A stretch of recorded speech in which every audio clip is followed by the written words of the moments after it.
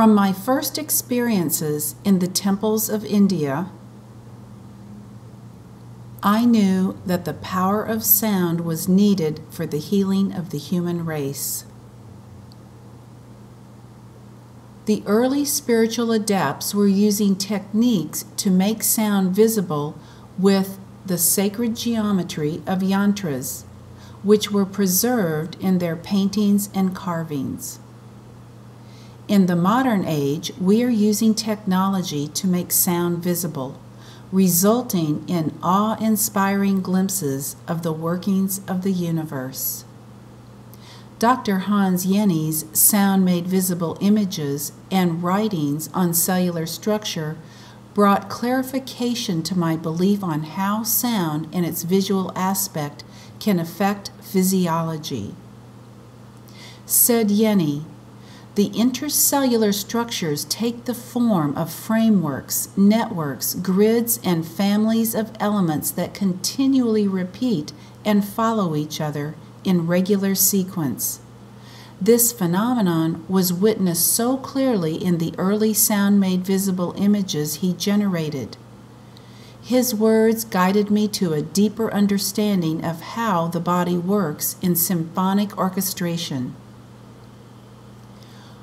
We are attracted to outer beauty when the structure, down to the cellular level, is constructed in a poetic way. Sound organizes matter and creates exquisite patterns that we recognize. Some examples of this are found in the Soundflower experience. The realizations that I came to were from both esoteric and scientific studies.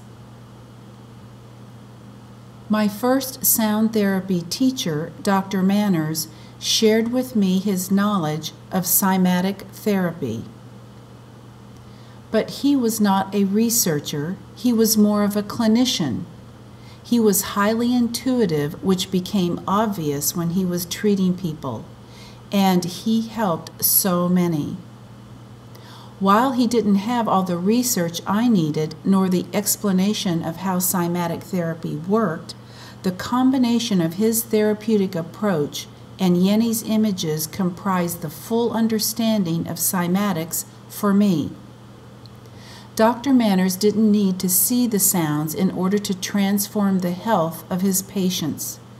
Yet, the modern-day cymatic glyphs are a form of confirmation of the beauty of the codes for us all.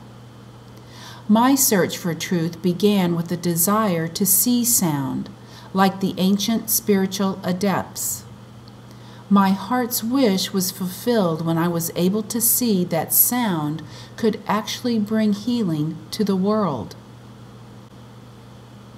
With the AMI 750 channels, I brought a new organization to the way we use the healing codes. When I was finally able to see what effect the AMI 750 was having on the human form, I felt that I had accomplished something important with the work of the sound pioneers that came before me. It is with great joy that I am celebrating the 10-year anniversary of the AMI 750. As the future unfolds, Cyma Technologies will continue to research the many applications of therapeutic sound. With our first 10 channels, we were able to offer solutions for specific health challenges and the tools to address the underlying causes of disease. The Cyma 10 will always be available for navigating your path to optimum health.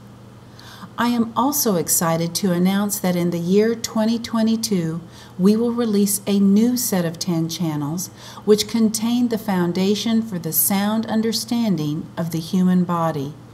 We have named them the Keys to Health. The new frequency combinations for the AMI 750 will pave the way for the use of sound therapy for disease prevention, as well as support of the body's most important functions. We will be able to avoid the health challenges that were often thought of as an inevitable process of aging. The keys to health will provide a means for the resolution of the causes of disease, resulting in vibrant health. With the use of the AMI 750, this becomes possible in our lifetimes. My hope is that everyone will continue to enjoy the limitless possibilities of the power of sound with the AMI 750.